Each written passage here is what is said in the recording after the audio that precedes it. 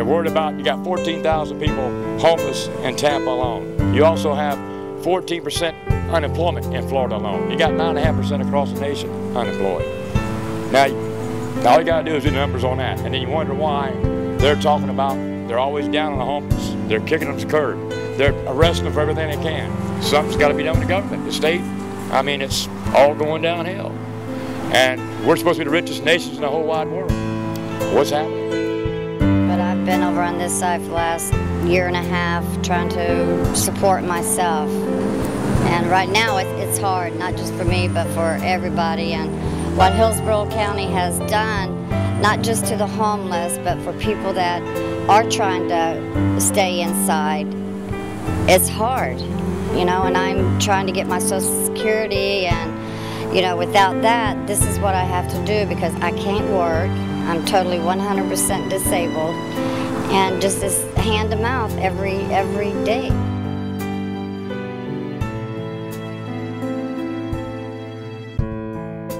And I've been homeless for 8 months.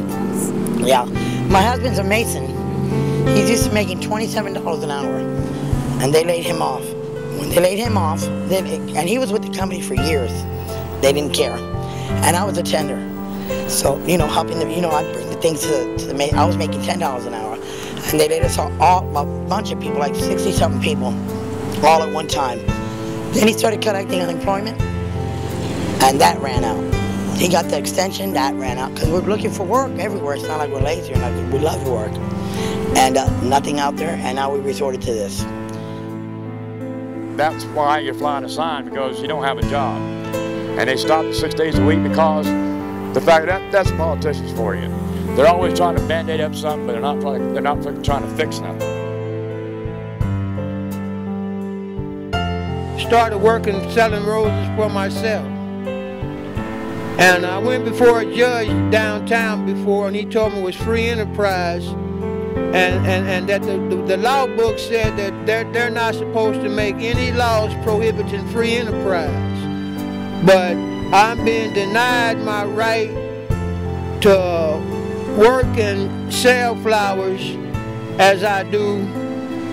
You know, city council voted. I'm not. They put me together with all the people out there that's not paying taxes, that don't have license, that's begging and selling water and all this kind of stuff, when I'm completely legitimate. And I'm not doing. They put me together with all these people and are denying me the right to earn a living and work for my livelihood when I'm doing nothing. And then I've even been arrested and for being out at the edge of dark out there with roses. The police throw me in jail, and I owe $400 and something. And now I can only work 1 day a week. These police see me out here trying to sell flowers, when as soon as it gets dark, they'll throw me in jail. I'd like to let the police know, like them right there, to try to stop us from, yeah, they all around, they're the ones that try to stop us from doing this. Yeah. And there's a lot of homeless people out here, and I think it's wrong. They're trying to stop people. You can't get no work out here. They stopped all the program. What are we supposed to do? But the band it's horrible, and you know, not everybody was aggressive or, you know, anything like that. We're just trying to survive, but I do understand it, but it's not good. It's not good on, you know, the people out here, hand to mouth every day. It's very degrading and hurtful, because we used to be middle class and now we're nothing. I wanted to get a petition about the panhandling, you know. I wanted to put a stop for people trying to stop us from panhandling out here. The police, the governor, the Washington, D.C., you know, and let them know we have a right too, you know. We're not doing nothing wrong. We're just trying to make our own living, trying to make money for ourselves to get our own food. We can't get, the churches don't help. The police don't understand that. My day's about done. I haven't made anything, so we're gonna have to sleep outside. We've got covers and pillows. You know, I used to camp when I was a little girl. I loved every minute. I used to look forward to it every summer. Now, it's just a way of life. They're out here because they can't get a job. Most of them are physically disabled. They've applied for SSI and keep getting turned down. The Social Security system is not right. I mean, it overdoes some people and does not take care of people that need it. I mean, most of them don't have high school educations.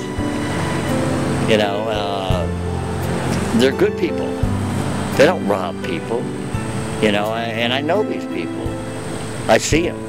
Maybe another part of town they do, but this part of town they don't. You know, they just get by. It's gonna take some, what's the word, social work. Some of these shelters are gonna have to open up. Maybe they can give you 1 week, give us 2 weeks, you know, to clean up, you know, maybe 2 weeks. But it's so hard because I went through shelter after shelter here. And you get 3 days, you got 4 days, and then $10 a night. Well, how are we gonna make the $10 a night? $10 a night, that's kind of expensive. But that's the cheapest you're gonna get. That's the Salvation Army. Seriously, $10 a night is the cheapest you're gonna get. And that's probably without food. I'm trying. Yeah. That's all I can do is try every day.